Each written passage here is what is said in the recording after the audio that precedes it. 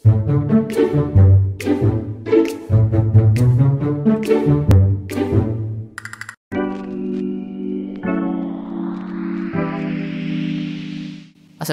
my name is Muhammad Hashim.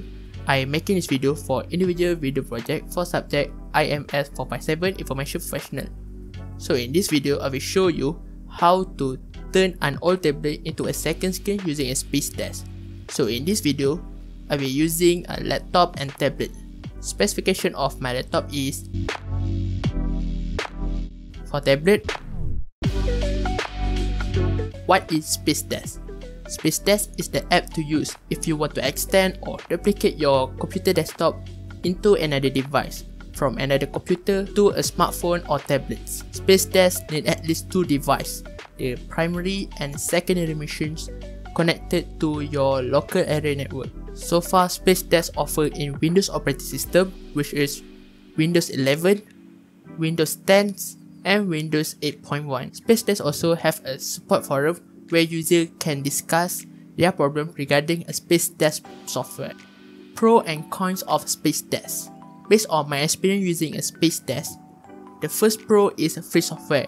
We can just download it on official website without paying any cents. The second pro is easy to use. You just need to connect the primary and secondary machines to your local area network. The third pro is no need to register an account. Okay, for cons, the first con is disconnected by the server. Sometimes the secondary machine will be disconnected by the server, especially if you do not have a good internet connections. The second con is lag. So let me go and show you the really quick. If we grab this screen here, the third con is it only offers for Windows operating system. So far on a Spacedesk official website, it only offers for Windows operating system. How to install Spacedesk? First, just go to Spacedesk official website, scroll down until you see Spacedesk driver software for Windows primary PC server.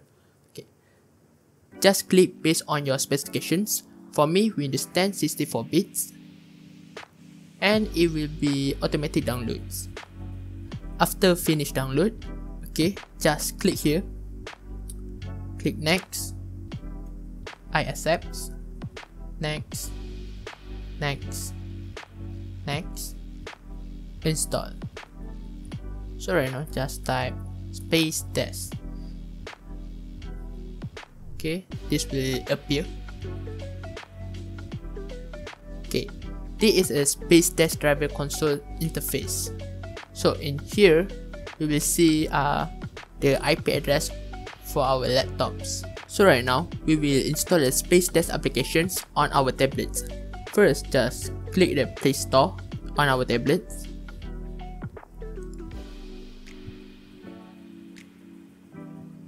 And just type Spacedesk. Okay, after that, just click install. And after you finish install, just click open. And so right now, it will be connected to our primary machine server, which is our laptops.